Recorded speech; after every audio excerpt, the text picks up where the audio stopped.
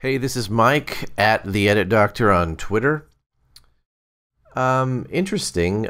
Here is the pre-release version of Adobe Premiere 6, which I've been working on for a few weeks.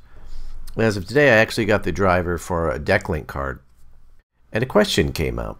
Michael Garber from Fifth Wall Entertainment asked me, when we used to output 2398 material from a timeline, you could use a Kona or a Decklink to add the pull down to the 2398 material on the fly as it's outputting like 1080i onto a tape. I actually cannot seem to find a way to do that through settings. And what I've discovered is that because Premiere works in such a real-time sort of way, you can take 2398 material and put it in a 2997 timeline and hit play. And in Final Cut Pro, it used to always be that the fifth frame in that cadence series was just always a hard fifth frame, no interlacing. And you would have to purchase Graham Natras's pull down to interlace it and actually add the proper cadence and interlacing back in it to get the pull down added to it. And I'm noticing here in Premiere that if I do add this clip here, it is this clip which the metadata shows it's 23976. Loosely it's 2398, and the timeline here, as I'll show you the settings, the timeline is a 2997 timeline. Adding this in, it does ask me if I want to change the sequence to what the clip is, and I chose no.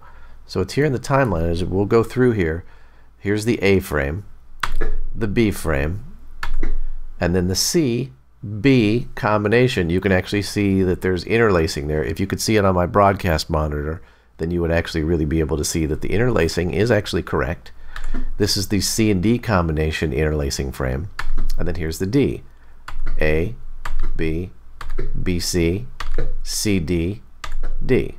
So it's getting the pull down pattern right, and I'm actually just asking to view it up here as both fields. You can actually choose a single field resolution, but on this I'm actually choosing both for this particular case to demonstrate the point. So in order to add the pull down in Premiere 6 so far, all I seem to be able to do is add it into a timeline that's 2997, and then it creates the proper pull down. Is there a way to output 2398 material with pull down that doesn't require the software to do it? It would be done on the fly through the hardware. So if anybody knows, please hit me up on Twitter at theeditdoctor.com. I'm very curious to know. Thanks.